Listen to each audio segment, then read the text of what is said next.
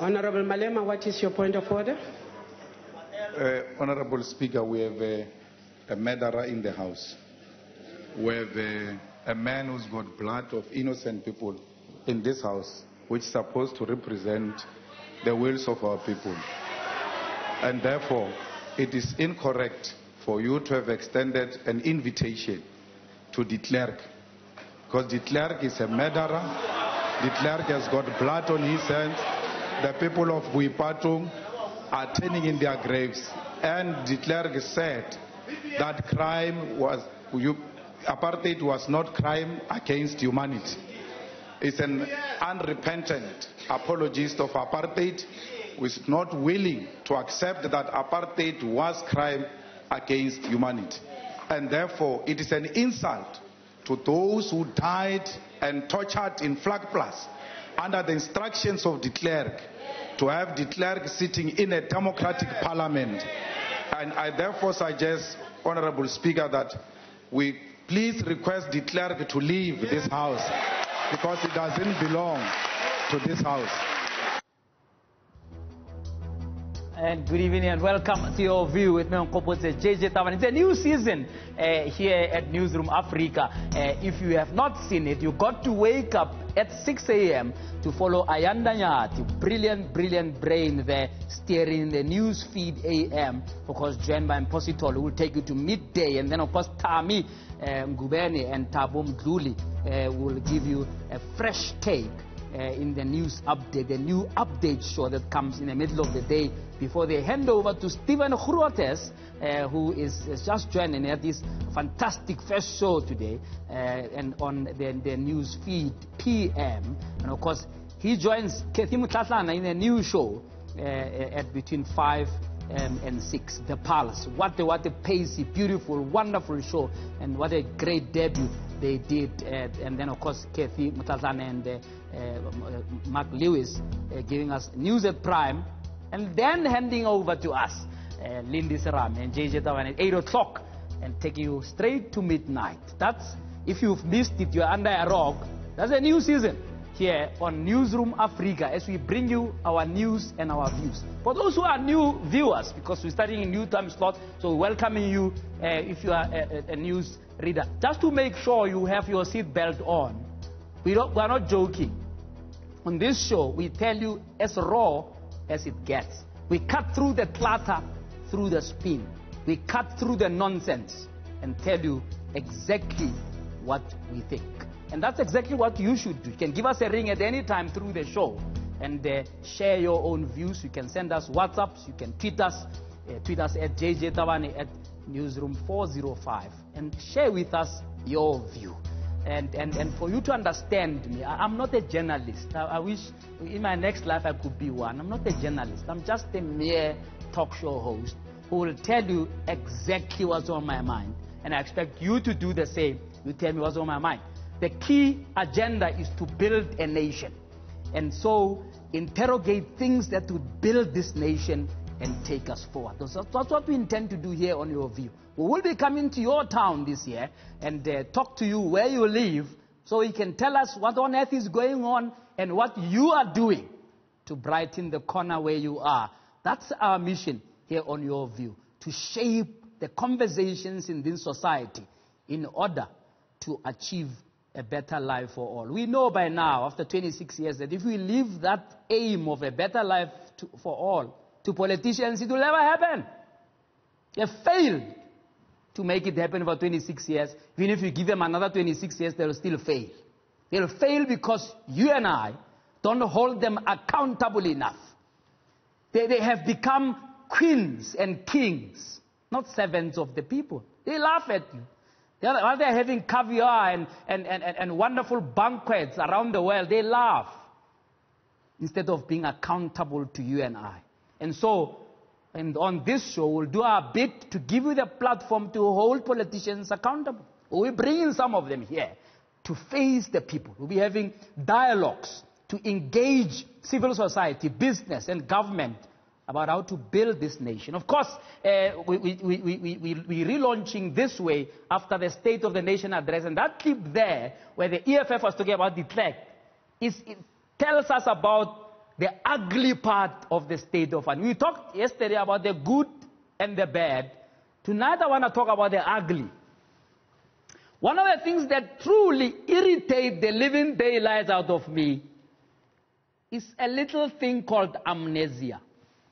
Hey, are sokodisa man, hulebala man, hulebala luhitibala. Yan tiliga daidem. Amnesia yantina. One of the Klerk it was a head of state, the last head of state of the apartheid government. And it was not out of the goodness of his heart that on the 2nd of February, 30 years ago, he decided that Mandela and all the political prisoners will walk free so that we can negotiate a new settlement. Now today he wants to tell us that he did it so innocently. It was not because the United Nations had a convention that says apartheid was a crime. The Klerk, no. I did it because I thought it was a good thing to do, you know. The Klerk must think we're idiots. And now he has a half-baked apology through his foundation. Was it his foundation that said that he doesn't remember whether apartheid was a crime against humanity? Why is he not out there himself apologizing? Okay, no. But I think that there's someone who said very clearly, no, don't worry. This is exactly what he's been thinking all this time. In his mind, it was just a question of how do we maneuver to remain in power? And if you followed our dialogue last week, you'd appreciate what some of the panelists were saying. That no, 1994 was truly just about a new sense of status quo, a new way in which white monopoly capital can continue to rule. That's why issues such as land, that would have transferred power to the people, were off the table. They were off the table. And now 25 years later, the same people who convinced us to get those things off the table so that we can build a new nation are spitting in our faces. The Klerk is a sample of it. Not an isolated, innocent thing, just the Klerk. No. There are a couple of people on both sides of the fence who in fact have a little bit of amnesia about where we come from. Who must get a little bit of a history lesson. I see him back as volunteer. No, I'll send you the email, wait.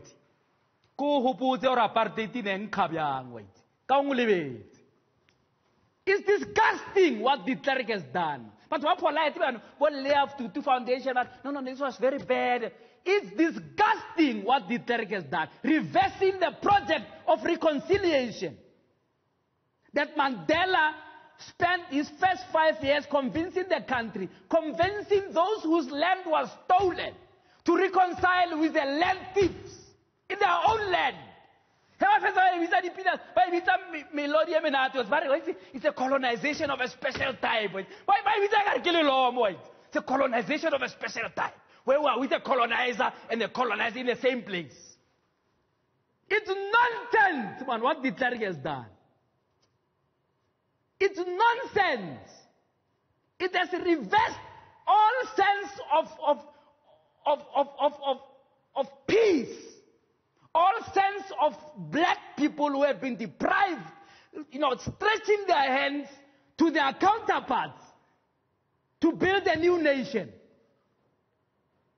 And then after Mandela dies, and this chap, undeservedly, sits standing next to Mandela to receive the Nobel Prize. I spit when I think of it now. He must be turning in his grave to have even constructed a sentence that said the Klerk is a man of integrity. He must be turning in his grave, Nelson Mandela, tonight. It's bad what the Klerk has done, and it's sad that it's not just him, but some here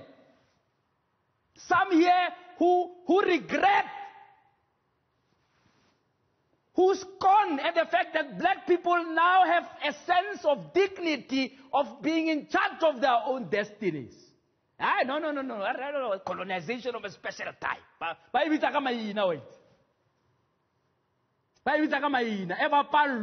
EFF had to take the lead there. in Parliament. Hey, ANC is issuing a statement saying the Klerk must have. Last week. They rejected that thing on 3 occasions. The Speaker of Parliament, who's an ANC leader, a veteran in her own right, said, no.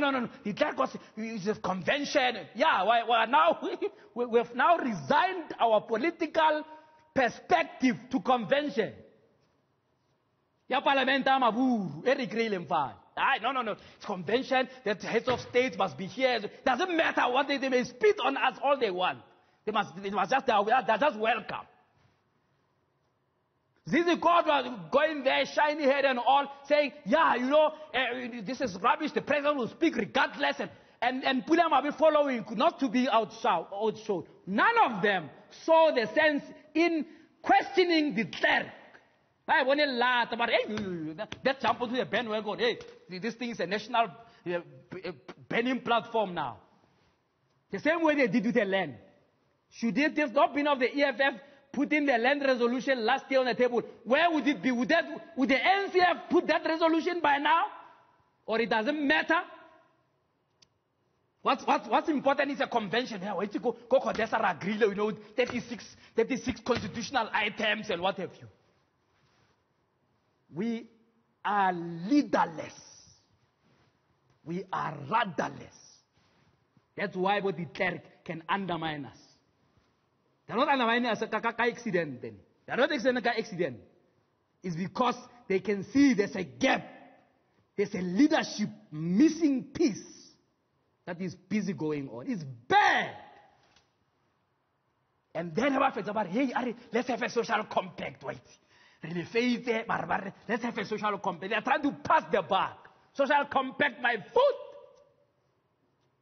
You got to do what you are paid to do, what you promised the people you are going to do, which is to lead this nation out of the morass of apartheid.